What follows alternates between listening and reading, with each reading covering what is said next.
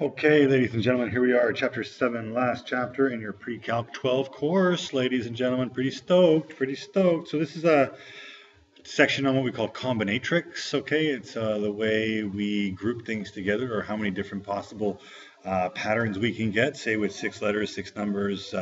These are good for encryption, passwords, stuff like that. Sort of tells you how strong your password is, or how encrypted something is. Number of choices, how many different license plates, how many different phone numbers can we have with the 7-digit phone numbers that we have, or the license plates that we have. So this is where we deal with those types of data. And the most basic thing that we look at in this section is what we call the fundamental counting principle, okay? And it simply states that, well, here we go. If there are m possibilities for one event or object, so say that you have 3 numbers to choose from, or there's 4 different colors, or there's 6 people that in one, 6 people for, say, the mayor, and then there's 12 people for the treasurer, and then there's 3 people for the media person, whatever.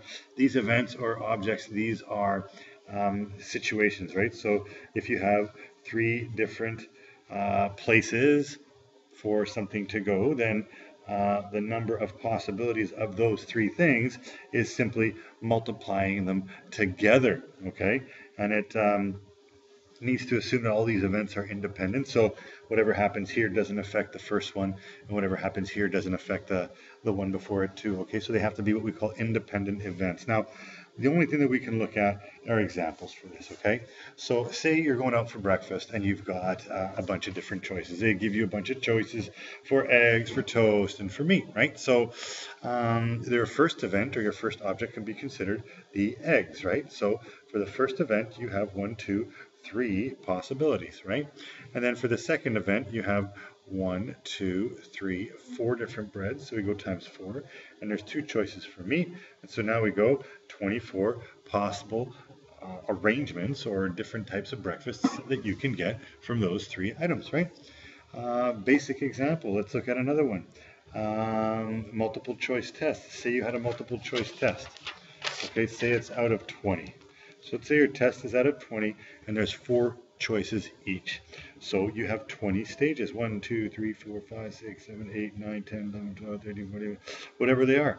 And how many choices do you have for the first one, right? You got 4 choices, A, B, C, or D. And then you got 4 for the second one, and then 4 for the third one, and then 4 for the fourth one, and then 4 for the fifth one. So hopefully you can see that that's going to be 4 times 4, 20 times. So it's 4 to the power of 20. And if you go 4 to the power of 20, you have an insane number, 12 decimal places. So 6 is a million, 9 is a billion. This is a trillion different possible ways that you can fill out a multiple choice test that has 20 questions, A, B, C, D. A trillion different possible arrangements. That just blows me away when I think about it. But that's the way it is. Pretty amazing. That's odds for you, right? That's why statistically speaking, the chances of getting a multiple choice test right, 20 multiple by simply guessing, would be 1 out of a trillion. So not going to happen, right? License plates. Well, how many different possible license plates do we have? And this is when we got to start thinking about other things. So let's look at an example here, right? What we have is 162. Mine is 162 NLE, but that's a number, and then it's a letter, and a letter, and a letter. So we have 6 stages or 6 events, right? Or 6 objects, I guess, but 3 numbers and then 3 letters. So how many choices do you have for letters, right? Or numbers? So it's 10 times 10 times 10 times 26 times 26 times 26. That's how many numbers we have. That's how many letters we have. 0 to 9, right? We can't count 10 because that's a mixture of 1 and 0, right? So 0 to 9 gives you 10 numbers, 10 numbers, 10 numbers, 26 letters, 26 letters, 26 letters. So 10, what do we do here? So 10 times 10 times 10 times 26 times 26 times 26. That gives us 17 million different license plates. Okay, now the population of Canada is a little bit more. So that's why we have different style license plates in different in different provinces, right? And you'll know that for trucks, we have some different license plates as well. Now, what this assumes here, though, this assumes here that you can have the same number twice. So it could be like 444 DDD, right? That would still be part of it. Now, what would happen, say, if we said you're not allowed to repeat numbers and you're not allowed to repeat letters? No repetitions, right? So that means that you'd have 10 numbers to choose from in the first one. And since you've already used one, you only have 9 left, and then 8 left for that. You'd have 26 letters that you could choose from to begin with.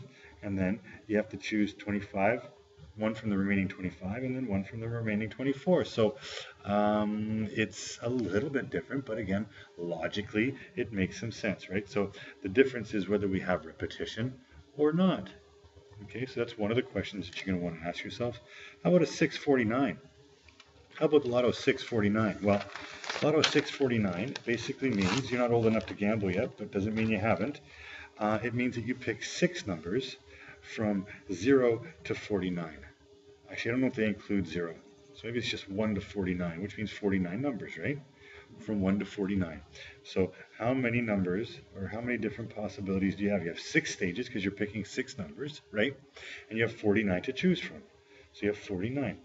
Now, in this Lotto 649, they only have 1 of each number. So once you've used a number, you can't use it again. So you have 1 less each time. And this ends up being how many possible arrangements of 6 numbers from 1 to 49. So these are all the possible ones we have. 49 times 48 times 47 times 46 times 45 times 44. And what you have is, look at that, almost again, 1 trillion different possible arrangements for a 649, which is why it's pretty unlikely that you're going to win, right? Okay, so now let's keep going. We did repetitions, no repetitions. Let's look at tree diagrams.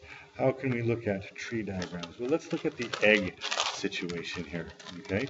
Let's look at the egg situation, just a way to represent these types of situations. So you're having breakfast, right?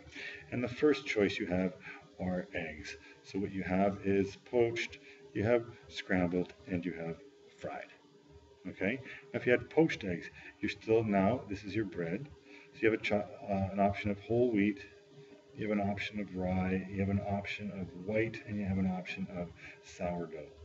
Now realize that you have 4 of these choices for each of these as well, right?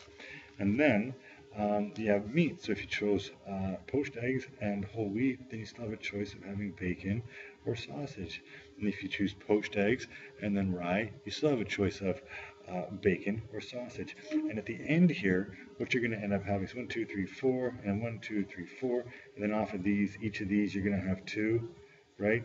So you can see that as you go down exponentially, you have more possibilities. And this end bit here is usually what we're looking at. Now a tree diagram can be written either this way, horizontally, or it can also be written down vertically like this, all right? We will definitely have more experience doing that as we progress through this chapter, but let's keep trucking here. So one thing that will be new for you guys is this thing called factorial notation, right? And it simply is this symbol. It is an exclamation mark. And this is the definition. Okay? This is a definition of factorial notation, which basically means that you're multiplying it by everything below it, right? And you stop at 1. Because if you multiply by 0, it ends up being 0. So 5 factorial is just 5 times 4 times 3 times 2 times 1. Now, I'm not quite sure where your calculators are or what kind of calculator you have. If I go to math and scroll over to probability, here I have factorial. So what I do is I go 5, I go to this thing, and I go 5 factorial, and it's going to give me 120. 5 times 4 is 20, times 3 is 60, times 2 is 120. Boom, there you go.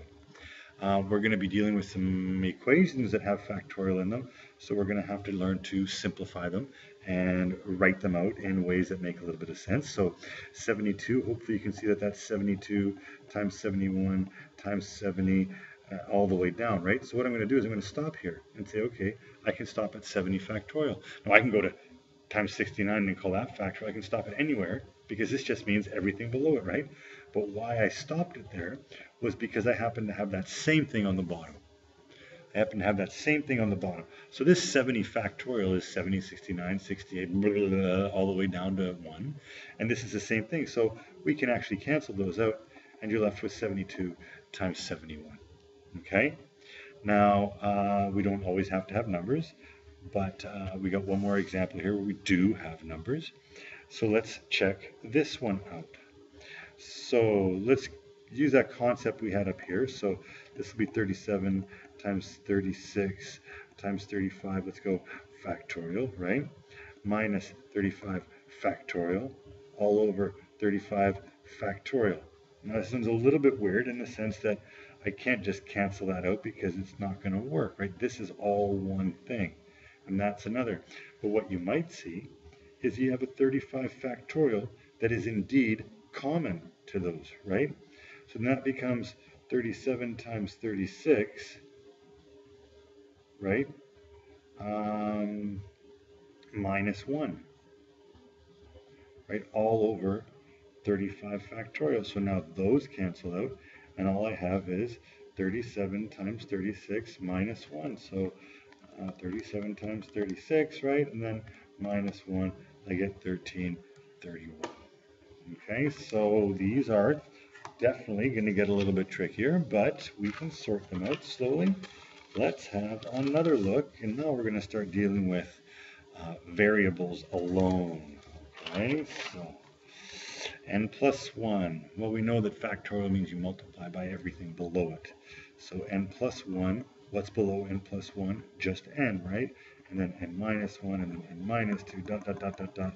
Or you could just put a factorial here. Okay, now this is going to be n minus 1, n minus 2, dot, dot, dot, dot, dot, dot. Or you can just put a factorial there. And then notice that everything below there gets canceled. The n minus 1 still gets canceled too, so you could have factorialized it there. And what you're left with is simply n plus 1 times n. You want to multiply it out, be my guest. Okay, have a look at this one here, last one. See if we can sort this out. You actually have an equation now. And what you're trying to do is simplify, find an answer for n. Okay, so we can expand it. N factorial is n times n minus 1 times n minus 2, and I'm just going to go factorial there because that's going to continue on, right? And the reason I stopped there is because I have that on the bottom so I can see that cancels each other out. And this is 3 times 2 times 1. So now you're going to simplify this. You're going to have n squared minus n is equal to 6. Well, this is not anything that you haven't solved before, right? It ends up being a quadratic that you can solve in some way. And you get n is equal to 3 and negative 2. Now one of these is extraneous. If you thought about it, which one of these numbers will not work, right? What does factorial mean? Well, can I have 3 factorial here? Absolutely. Can I have minus 2 factorial here? No. This is what they call extraneous. If I had minus 2 factorial, that would be minus 2 times minus 3 times minus 4 times minus 5. It wouldn't ever end, so it just doesn't work. Your factorials have to be positive, so in this case, n is 3. Here you go, ladies and gentlemen. I hope that helped. We'll look for our next installment.